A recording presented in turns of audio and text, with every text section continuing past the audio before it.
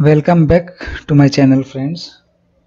So in today's topic I am going to teach you how to bypass an automatic voltage regulator of any alternator. The first question is why we should ever bypass an AVR. When any alternator connected to the AVR and the whole system does not generate desired output, this method can be used. We bypass the AVR and start the alternator. If after bypassing the AVR we are getting desired output, that means that our AVR is defective.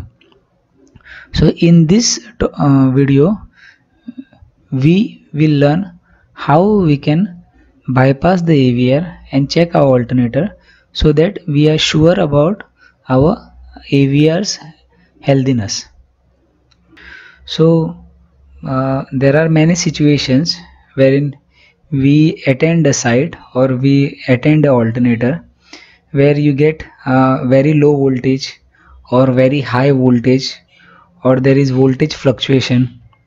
So the first thing comes to our mind is what is the reason for this thing. So there may be other faults including a faulty AVR. So what is the method and how we can check if any AVR is faulty on site? First thing first, this method can be used on any alternator and on any AVR. So irrespective of the AVR model or the alternator model, this method is used in all the alternators. So for this video's purpose, I have taken AS440, this is the Stamford AVR, as an example. So all the AVRs will have two common pins. One is F1 and second one is F2. So all the AVR models will have these pins compulsory, F1 and F2. So to carry out this test, first thing we require are two separate wires. So as you can see in the video, I have taken two crocodile clips. So these crocodile clips are available in the market. So I am using these two crocodile clips. So I have taken two wires. One end of the wire I have connected to the crocodile clip, and the second end of the wire I have connected to a lug. So depending on the AVR model, you have to select a particular lug. So these two crocodile clips, then the two wires, and you require two lugs. So when you have this item, you are ready to bypass the alternator AVR. So I'll show you how these two wires can be used. So now you can see I have connected F1 and F2 of the alternator with the lugs of the external wire which I have prepared.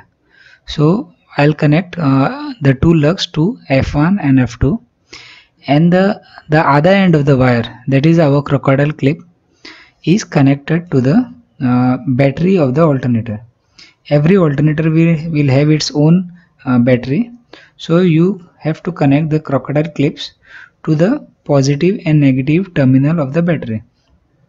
There is no requirement of connecting to the particular polarity. You have to just randomly connect any crocodile clip to positive and the other one to negative. And now I am going to start the alternator and show you. So when I connect all the system and start the alternator, we will see that there is a voltage build up in our alternator. If all the criteria are okay and we bypass the AVR, we should get our desired output. So here you can see we are getting desired output in our alternator. So this proves that there is no problem with the alternator. I hope you liked the video. Thanks for watching. If there are any issues or if there are any questions, please comment below. Thanks for watching. Have a good day.